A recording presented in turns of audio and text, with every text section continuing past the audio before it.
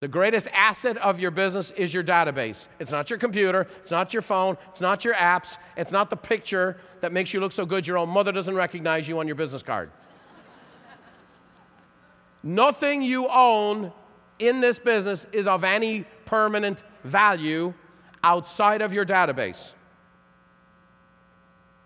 Your database is your asset that needs to be grown to turn into a compounding effect. So, if you've been here once, if you've been here 40 times, this is just for you. For some a reminder and for some a wake up. All people are not the same in your database. All people are created equal in the sight of God. But all customers are not the same. You can have two transactions that pay the same amount. One was a joy, one was a privilege, one was an honor, and they go and tell all their friends.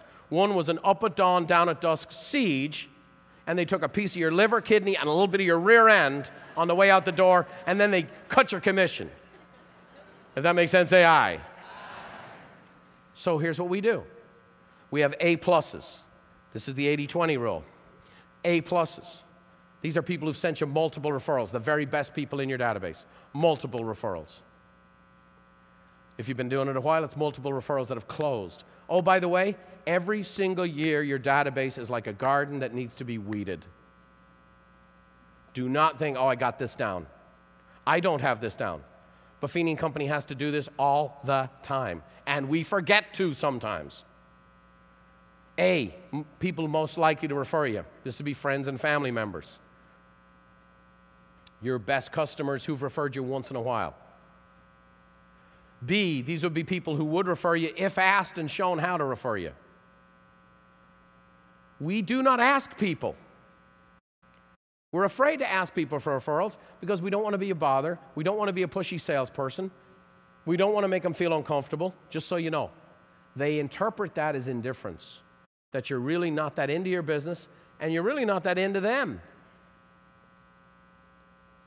All the studies show that. Now, I'm going to show you how to do it skillfully so you don't appear like that guy. Okay?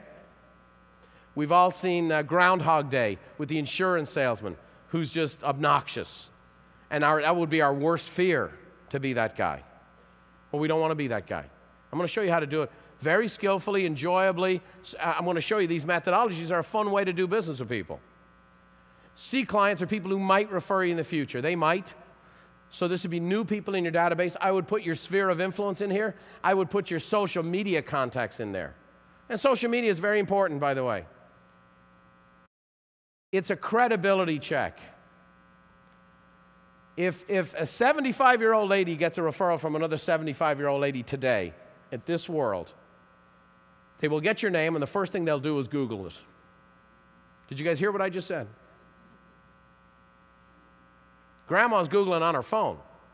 Grandma's down. Okay? So you got to have a proper social media presence.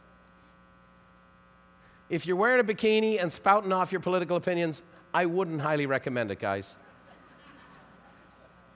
I thought that was funny. And then you have the D's, the people to be deleted from your database. Okay?